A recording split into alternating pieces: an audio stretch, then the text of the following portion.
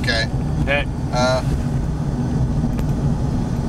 Yeah. I gotta let you go. We got video of a guy going across the viaduct again. I gotta let you go.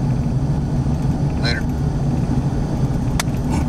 Oak Harbor Freight Lines, trailer number V1089S is going across the MLK Viaduct again.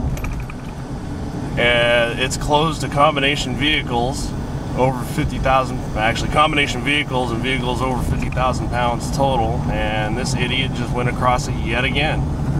There you see the Ross Island Bridge, so you know where it is in relation to the viaduct.